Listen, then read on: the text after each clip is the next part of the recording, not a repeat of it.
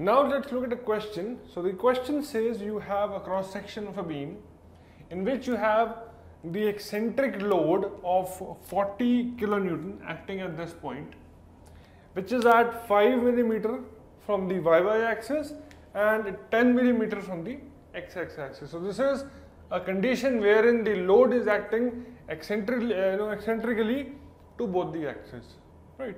The cross section area is 80 by 60. So we can straight away find out the cross section area 80 mm into 60 mm, which gives you 4800 mm square. We need to find out the maximum compressive and the maximum tensile stresses produced in the body. Okay, because it is eccentric, so we need to find out a combination of the direct and the bending stresses. So let's find out the bending stresses first. For bending stress, I need Ixx and I need Iyy. So Ixx would be 80 into 60 cube by 12, which is 144 times 10 to the power 4 millimeter to the power 4. So similarly, I can find out Iyy. It will be 60 into 80 cube by 12, which is 256 into 10 to the power 4 by millimeter 4. So I have found out three mathematical values. One is the area, Ixx and Iyy. So the bending is going to take place about Ox and about Oy. Okay, so let me give few more values. Let me say this value over here, this 5 is H and 10 is K.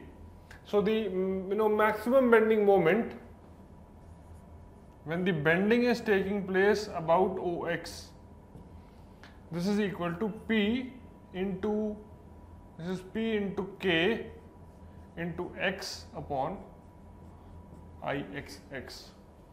So when bending is taking place about this particular axis, that is Ox, right?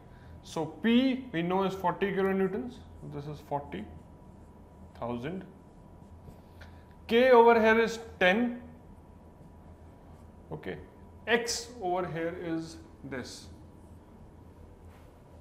So bending is about this, like this, isn't it? So this would be the maximum distance from the neutral axis, 30. So you will have 30 as x upon Ixx, which is 144 into 10 to the power 4. So when you calculate this thing, you get the value as 8.33 MPa. Now you will find the maximum bending moment when the bending stress, when the bending is about Oy, that is about this. Okay, so you will have this value as P into H into, now the distance would be this thing. I will take this as Y upon Iyy. So this is 40,000 into H, which is 5, into Y, which is 40, upon 256 into 10 to the power 4. So when you do that calculation, you get a value which is 3.13 megapascals. Okay. Now, let's find out the direct stress. So this is one value, this is the other value. So these are the two kind of bending stresses being produced, because you have bending about two axes, about x and about y axis.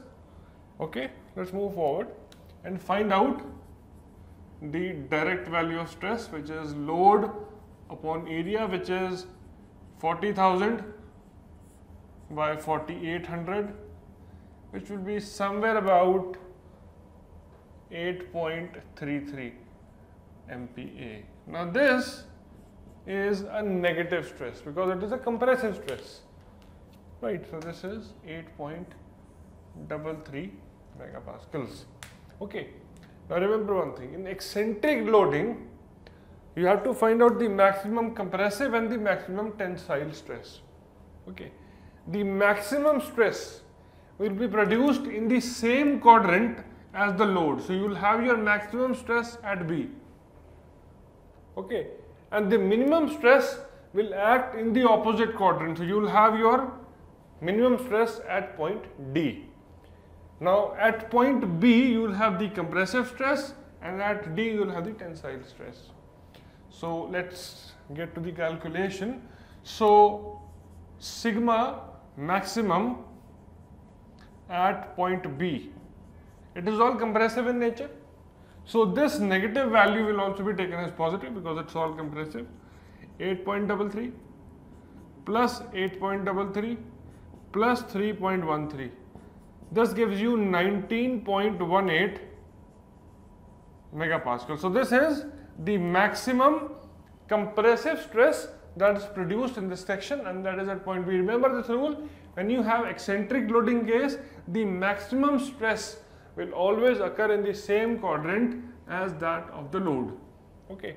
Similarly, sigma max at point D, now because there will be tension in this quadrant, so you will have this as a negative stress plus 8.33 plus 3.13, so you can strike this off, you will only get 3.13 megapascal. So now you can see that whatever rule that we are stating, that the maximum stress will only occur at B, is true.